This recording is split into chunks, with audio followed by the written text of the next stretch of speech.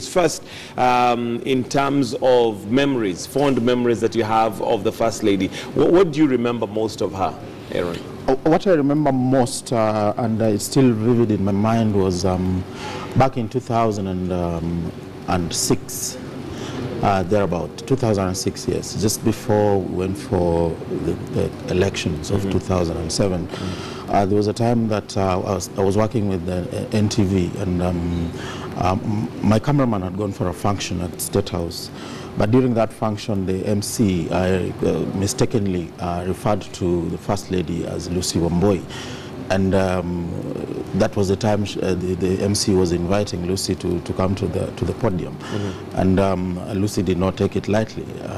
She definitely was one who did not hide her feelings. In fact, to refer her to someone that most people are referring to as the second wife. Of course, that was a huge mistake. Huge mistake. Yeah. And what Lucy did, she just walked to where the MC was. And apparently, the MC did not notice what he had done. He had said. And what followed was just a slap on the cheek and a stern warning. But you better know my names and my credential right.